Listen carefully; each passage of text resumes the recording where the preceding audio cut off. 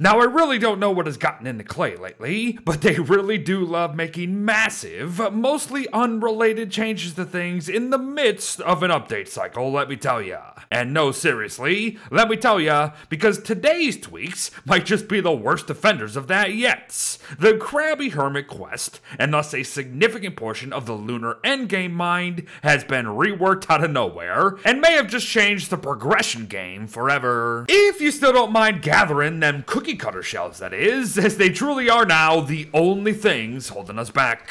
Well, them and an additional material per hermit home stage, technically, I suppose. However, said third materials are about as easy to get as anything in this game. In summary, though, Stage 1 of Pearl's home now requires a firefly. Stage 2 asks for 3 light bulbs and replaces the rope with cut stone, as you can see. And finally, the big one, of course, Stage 3 ups the moon rock requirement to 10 from 5, while completely dropping the cactus flowers for 5 rope and 5 carpeted flooring of all things. So yes, I guess we're interior designers now too. Jokes aside though, this is a huge and mostly random tweak that speeds up the endgame progression so much that we now no longer have to wait until summer to potentially finish the quest and thus the resulting celestial altars. Now I have absolutely no idea why or how this particular refresh came into mind at all, but it's a thing now I guess, so make notes. But there really ain't no second guessing this next bit, folks. Don't Starve Together has a quote-unquote hard mode now. For those who don't know, the quality of life update that came out with a little drama added the ability to reduce all damage taken by 35% to help fit into its newest, relaxed playstyle option for beginners, of course. And that's totally fine. I've seen a lot of people already enjoying the prospect. Now, I personally, along with many others, will probably never be using this thing, but options are options, of course. And so since a lot of people were asking for it, Clay gave us the option to now take 35% more damage. So there you go, you masochists. Enjoy it until you inevitably don't. But finally, a teensy tiny crafting change to ancient stonework, just so that I could say that I had 3 main topics to discuss and put on the thumbnail for this video, so I don't actually feel bad about it.